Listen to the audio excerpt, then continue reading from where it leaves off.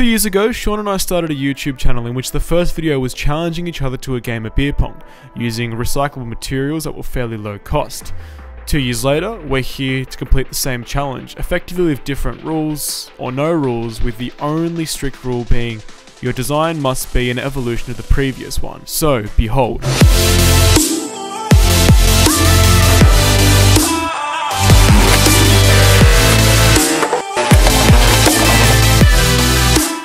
Meet Ping Thee Where Thy Hurts, the Da Vinci-inspired Shakespearean ping pong catapult capable of destruction to the level of Mount Vesuvius. Now, I have no idea what that means or what I just said, but all I know is I lost 2 years ago to Sean, and the demons still haunt me to this day.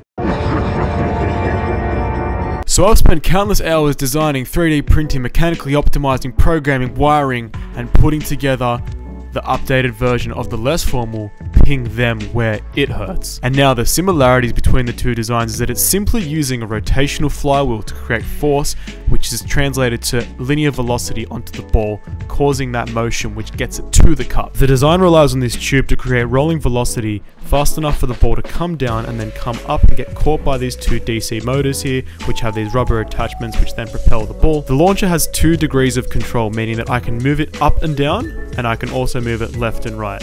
Now this is done using a 1:6 gear ratio on these NEMA 17 step motors that I bought. Now I can control the step motors myself by moving this joystick up and down, and also left and right. As you can see, there's one red button on there which initiates the launch, followed by 6 buttons which push the launcher into position relative to the cup. And so, although a lot of engineering and thought went into designing this, there was one fatal flaw I came across during, and that's simply that these flywheel type launchers aren't that great for accuracy. We can see them being used for dodgeball launchers, tennis ball launchers, playing ball with your dog, or simply building a toy gun. Now, all of those things have one trait in common: complete power and speed, which is really cool, but it's not going to win me a beer pong game. And unfortunately, this had to evolve from my previous design, so I was constricted in what I could and couldn't do. And now, even though the physics tells me that given a motor speed and an angle, I can get an exact shot at a distance and a height, it ignores some crucial factors, such as the vibration from the motors to the launcher, the surface friction, the uneven surface of the wheel, and also irregularities to the ball. To actually get this thing shooting accurately would require a lot more modeling than this, and that's simply just not worth it for a competition for beer pong. So we're going to exploit the fact that this can be used as a ping pong ball launcher instead. But putting ping pong to the side for a sec, I did think of a few solutions to help combat my accuracy problem, and to me it was airtime control, meaning trying to get the ball in the air for as long as possible to be able to effectively make sure it sinks into the cup rather than shooting towards the cup. Now there were a few ways I thought of doing this, the first one being have a longer tube run, simply allowing the ball to slide down and build up more velocity, and then effectively shoot as it's angled much higher.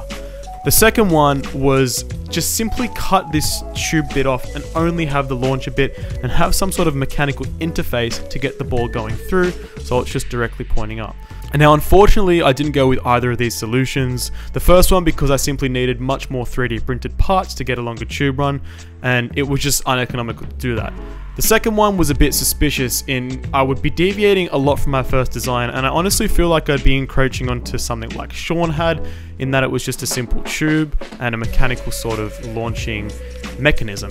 In the end, I landed on the exact same design, except rather than 2 motors, I only used 1 motor for the beer pong match, so I could get some sort of upwards force on the ball even when the motor is sitting parallel and the launcher as well. So while I have low hopes about how this will perform in a game of beer pong, I am absolutely amazed at the amount of speed and power it can generate on the ball.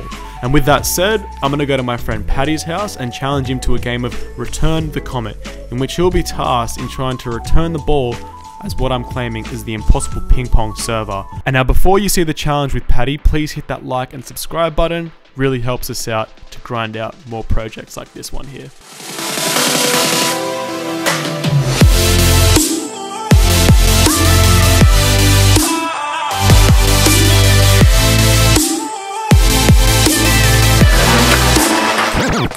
Mate, you can't win.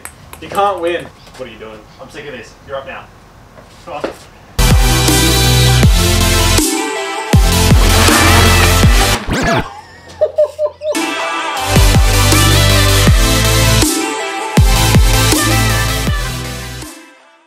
So So after playing that a few times with Paddy, we both agreed that would be a very fun arcade game where if you could return the serve, you'd win a prize. So now coming back to the beer pong competition, I'm actually very nervous to see what Sean has come up with, given his capability and how he took me out last time.